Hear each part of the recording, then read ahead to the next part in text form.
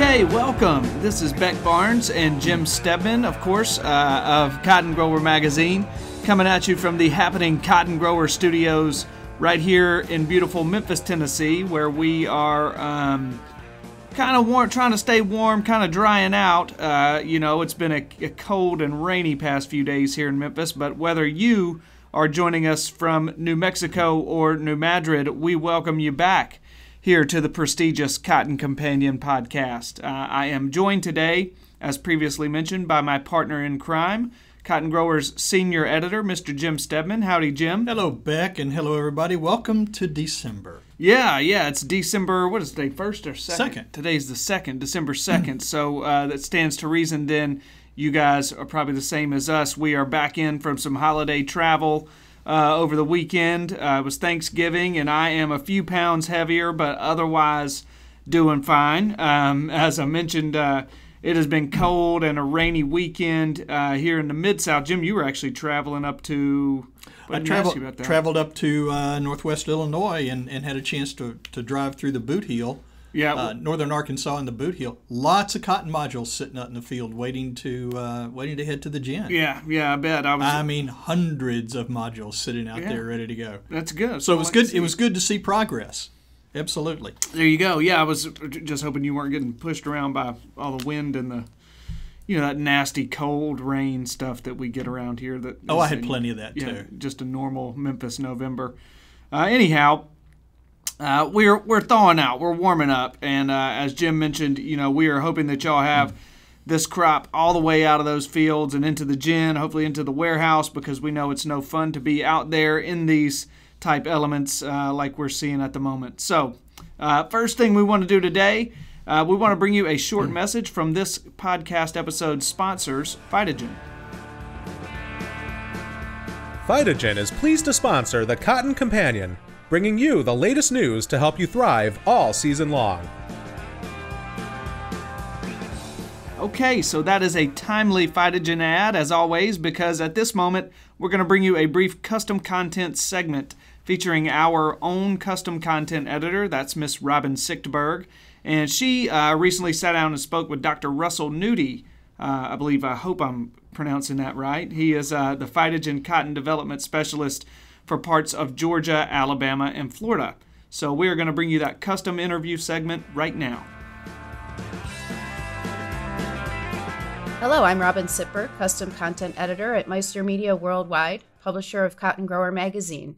And my guest on the program today is Dr. Russell Nudie, who is Phytogen Cotton Development Specialist covering parts of Georgia, Alabama, and Florida. Welcome to the program. Good morning, Robin. Thanks for having me on. You're welcome. And, I know harvest reports are coming in, and we're going to talk about that a little bit later. But first, what are some of the big challenges as far as pests or even weeds in your area? Yes, some of the top challenges for us in the lower southeast are definitely weeds. And all of the Phytogen varieties that we're selling now with the W3FE trait package have the Enlist system. And Enlist allows growers to go out with a robust, over-the-top system to take care of hard-to-control weeds such as Palmer amaranth. One thing that I like about the Enlist weed control system is we're able to tank mix glufosinate with Enlist 1 and also have quite an array of labeled residuals that can go in the tank with that. What about the other pests like root knot nematodes? I imagine that's one of them. Another big challenge that growers in the lower southeast face is nematodes, specifically root knot nematodes, and you find those generally in your sandier soils. Phytogen offers industry-leading 2-gene root knot nematode resistance, which we've proven time and time again is as good as having a rotational crop in the field. The nematodes simply don't feed and don't breed when the Phytogen varieties are planted with those 2 genes present. We've seen striking differences with the traits versus varieties without the trait, not only in growth and vigor and yield, but also in nematode numbers at the end of the year with the root knot nematode resistance. So what are growers telling you about what they're finding with the resistance to the root knot nematodes? Are the Phytogen traits helping with that? Robin, one of the most exciting parts of my job is getting to see how our products work on the farm. And time again, I get comments from growers after they plant the root knot nematode resistant varieties. that they've never been able to grow a crop like they have using these varieties in certain fields. They've always had pressure, and now they're able to break through with new yield potential that they've never seen on their farm. Well, that's really good news. Well, now that we're at harvest time, how are these traits paying off for growers in 2019? At this point in the year, we're always looking to get yield numbers and grade numbers back from growers to really see how they came out financially. And it's exciting to get some of these big numbers back, especially after the challenging season we've had, seeing some high yields with good profits coming back to growers from some of our new varieties, especially Phytogen 580, which we grew a decent amount of in the lower southeast this year. Well, it's good to know that a challenging season has turned out well for a lot of growers. And I want to thank you, Russell, for being on the program. And growers, as always, can go to phytogen.com for more information. Thank you. Thank you, Robin. Okay, big thanks to you, Robin, and to Dr. Russell there. And with that, we're going to get things rolling on this, the 61st episode of the Cotton Companion, special Highway 61 episode. If I had the licensing rights, I'd bring y'all all my blues tunes from down there in the Mississippi Delta where I'm from in honor of our 61st episode. But we don't have those rights, so probably shouldn't throw that out there. We don't have the rights nor the capability to play them at this point. You're right. So that's wishful thinking. But it's good for planning for future episodes. Yeah, maybe. So, as always, Jim is going to get us rolling momentarily with the news segment, and that's where we will be talking about, among other things, crop progress. We have some business acquisitions involving Simplot, some farm retail brands y'all are familiar with, and some farm stress aid efforts out there in the Lone Star State. And then after that, we're going to bring you an interview that Jim recently conducted. And this is something that's a little different for our listeners. It was a little different for me when Jim first told me about this. He did an interview with the cotton developer for the popular brand IKEA. Maybe y'all are familiar with IKEA. It was a big deal. We got us an IKEA store here in Memphis this past year, and everybody was flipping out about it and loving it. So anyhow, that's a position I didn't know existed, a cotton developer. I believe I'm saying that right. That's exactly right. Jim, can you tell us briefly kind of what you talked about with this lady? Well, the young lady that I visited with is Laura Lange, and she works with IKEA's U.S. office as a cotton developer. And obviously, as you have mentioned, IKEA is one of the more recognizable names in home furnishings and other items. And we basically had a chance to sit down and talk about how important sustainability is to the IKEA business model and her impressions of the U.S. cotton industry. She's, for someone who spends a lot of time in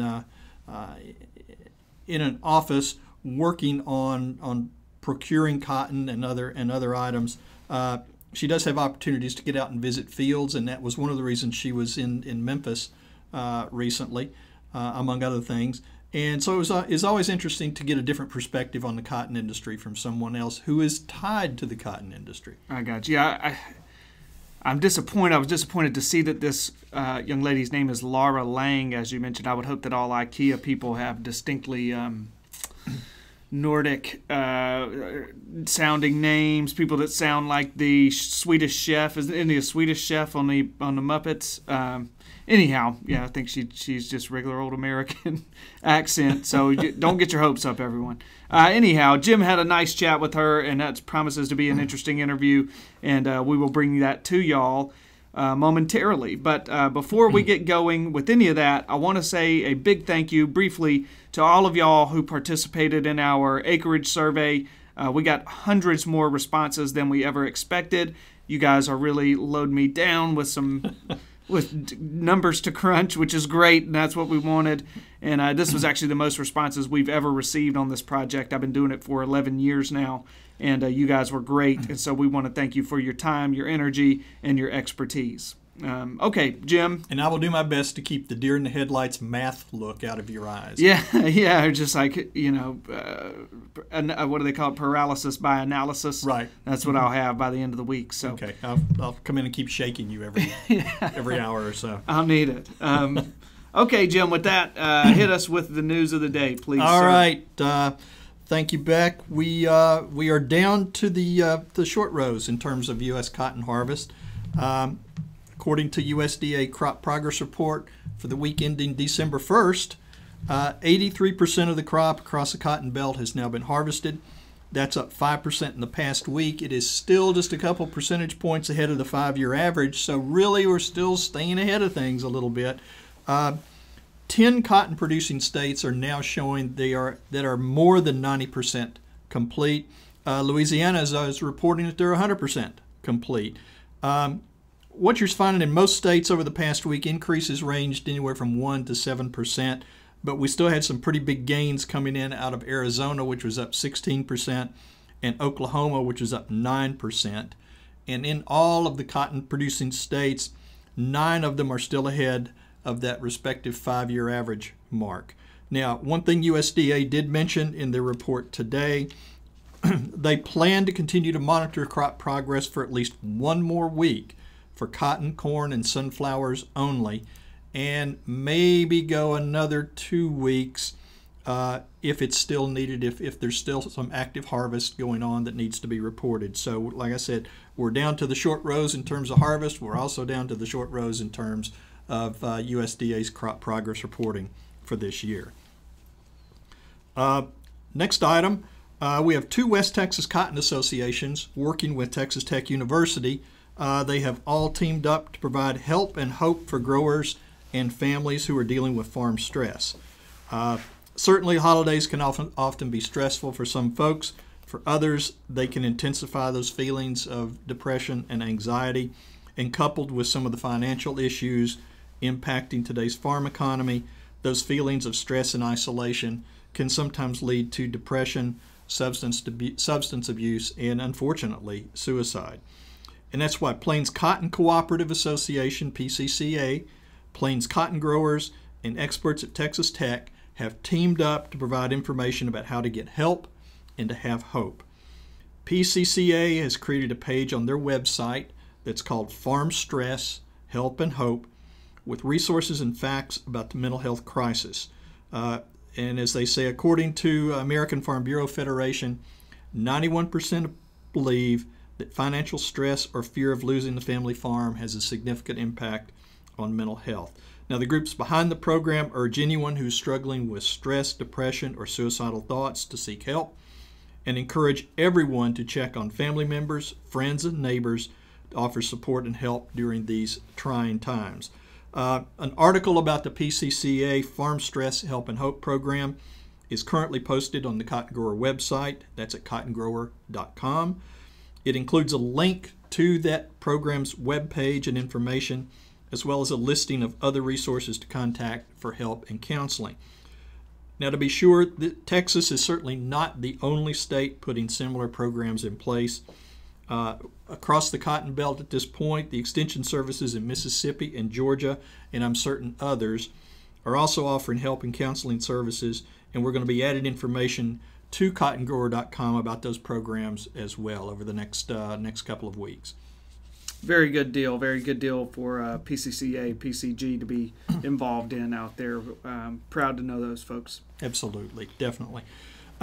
Next item, after a couple busy years of acquisitions and mergers in ag, this year has been relatively quiet on that front until now.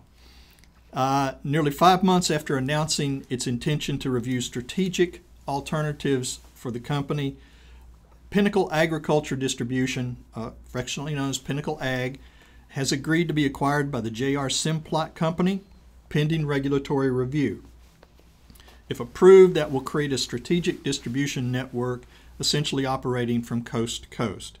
Pinnacle Ag was launched in 2012. It's headquartered here in the Memphis area.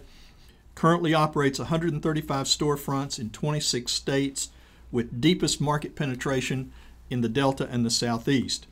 In the past 8 years, Pinnacle has acquired some 50 retail organizations, including the flagship Jimmy Sanders brand, and that reaches from Texas up through the Dakotas on the west side and from western Georgia north to Michigan to the east.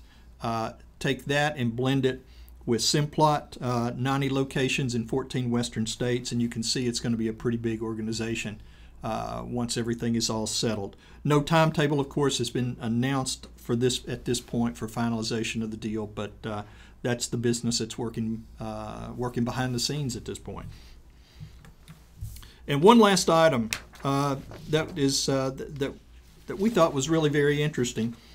One of the cotton industry's longtime merchants has announced plans to move its corporate headquarters from suburban Cordova, Tennessee, back to downtown Memphis by next spring. Now, according to the Commercial Appeal, which is a newspaper here in Memphis, Cargill Cotton, which is one of the 10 largest private firms in Memphis, is going to relocate back into downtown Memphis, close to the cotton industry's longtime wheeling and dealing area known as Cotton Row. At its peak, Cotton Row housed more than 5,000 employees in more than 200 cotton firms. One of those premier merchants on Cotton Row was Hohenberg Brothers, which was acquired by Cargill in 1976. So in a company statement, Cargill Cotton's managing director, William Barksdale, said the firm's 75 employees are excited to be part of the revitalization of downtown Memphis. And I think it's great in terms of the footprint that we're starting to see for ag back in the downtown area. Certainly we've had Indigo Ag moved in and set up their world headquarters, or their ag headquarters, in downtown Memphis. That's right. We're seeing a lot of revitalization plans for a lot of the areas, including some old areas of the Cotton Road District. And the Memphis Convention Center is undergoing a massive renovation. At this point, I think they're moving into year 2 of that renovation right now. That is certainly going to update and allow that facility to do a lot more things. Obviously, that facility also is the home every year of the Mid-South Farm and Gin Show. So that's certainly one of the biggest events that they have in that facility. So it's going to be nice to see some of this work and these ideas and concepts come to life down there. Yeah, it will be nice. There's so many of those. You mentioned Cotton Row down there on Front Street in Memphis. So many of those old cotton warehouses down there are now high-dollar condos. They turn them all into condos and a very modern looking. And so, yeah, it's going to be it'll be a real, I don't know how to say it, a reversal where an actual cotton trading company is moving back in down there. There's all these dolled up old cotton warehouses. All the young hip folks who live down there now are going to be like, wait, what is this cotton business? Why is there cotton business down here? As if, that weren't the history of the entire strip of buildings down there. Yeah. So anyhow, good for Cargill, good for Memphis. So, all right, Jim, we're going to hold you up right there, and we are going to bring our listeners that interview you conducted with Miss Laura Lange of IKEA. So we'll bring you now Jim's Market Minute conversation. Welcome to our market segment for this episode of the Cotton Companion. Today we're sitting in downtown Memphis at the U.S. business meeting of the Better Cotton Initiative, and I'm joined by Laura Lange, who's a cotton developer for IKEA. Laura, thanks for visiting with us today. I'm glad to be here. Great. Now, IKEA is a name that's well known throughout the U.S. and the world, and their company is a large consumer of cotton. Can you give us sort of a quick overview of the company and what your role as a cotton developer involves? Well, IKEA is the largest global furnishing company in the world. We do it all from we design all of our own products. We require different materials to be in them, and usually they all have to be from sustainable sources, and so we're trying to work on building that and what does that mean for all raw materials. Sure. And then there's 433 IKEAs around the world in 53 markets. I think the U.S. is one of the top markets for IKEA.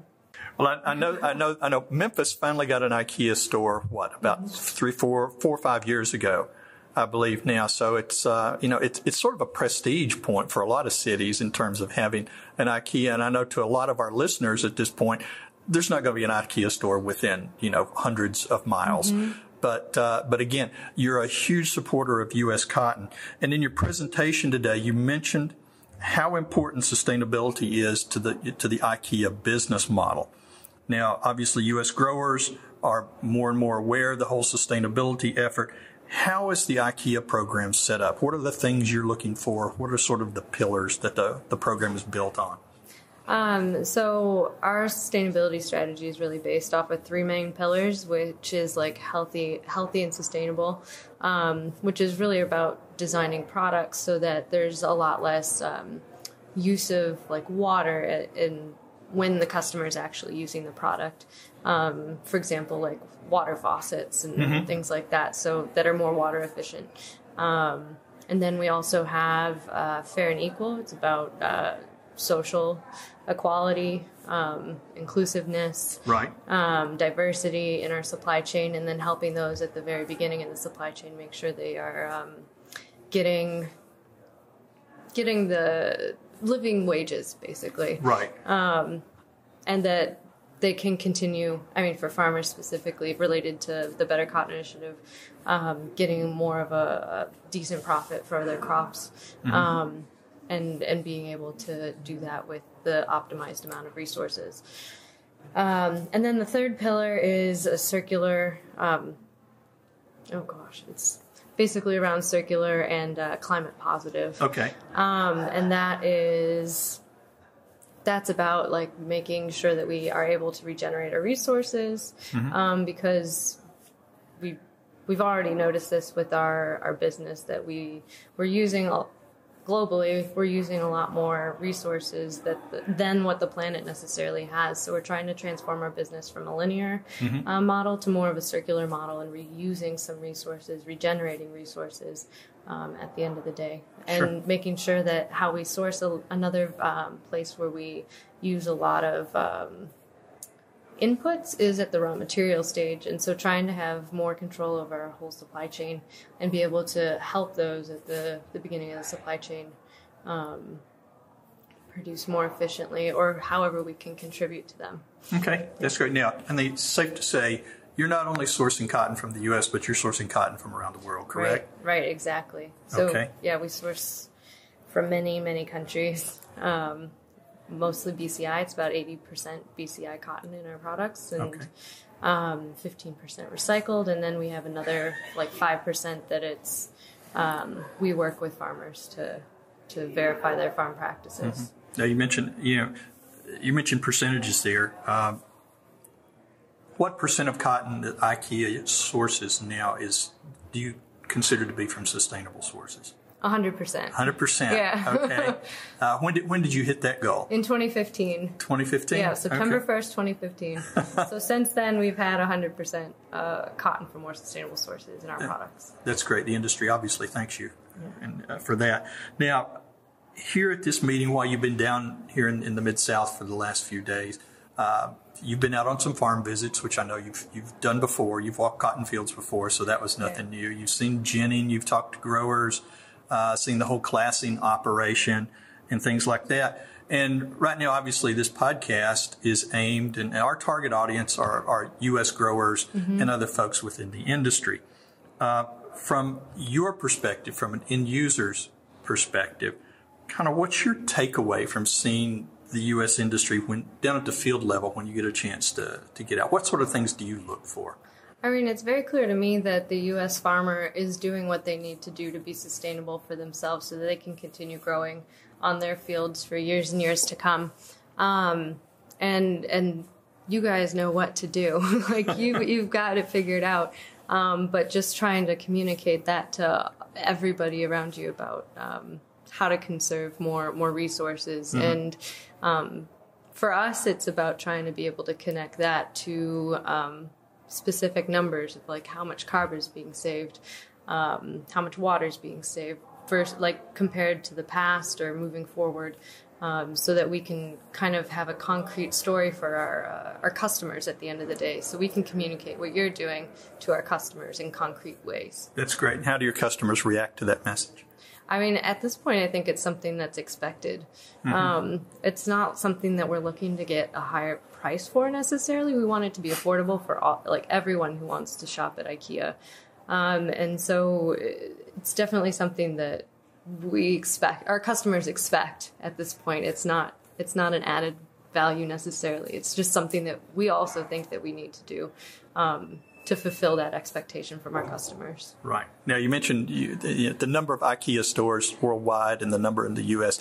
Now, obviously, you've got a huge online presence, too. How many million visitors did you say you cross, go to the IKEA website? For all those people who are nowhere near one of the big blue and yellow signs, there's a blue and yellow screen on your computer you can check out. How many visitors did you say you had? It was 2.8 billion web visits in the last fiscal year. 2.8 billion. Billion. Okay. Yep. So a lot of people interested in the products and obviously all of the cotton-related merchandise that you have involved there. Exactly. Great. Laura, I want to thank you for sharing your perspective on the U.S. cotton market. We certainly appreciate your time and your input. No, I appreciate everything that all the cotton growers are doing to help us have cotton at the end of the day and have sustainable products. That's great. Thank you. We'll be right back with the rest of the Cotton Companion.